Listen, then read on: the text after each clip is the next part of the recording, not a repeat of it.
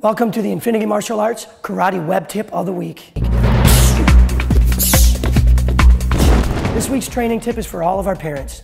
Building off the confidence, words of wisdom that we've been speaking of, we're going to talk about our yes I can attitude. I'd like to review the homework with you so you understand how to do it with your children at home. So again, you can always find these at the front desk and we'll be handing them out in every class.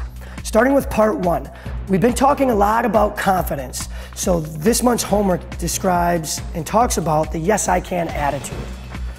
Part 1, our attitude is how we feel about things. List 3 things with your children that they feel positive about themselves. Really try to let them discover it for themselves. Part 2, list 3 things that they may feel negative about. And then really discuss these and how we can put a positive spin on it. On part 3, there lists 4 negative attitudes, and we hear them all the time. Kids say, I'm not good enough, I can't do that, I'm not smart enough. Instead, right next to each one, list what would a positive way to spin that attitude around be. And then in part 4, it talks about how when life hands us lemons, make lemonade.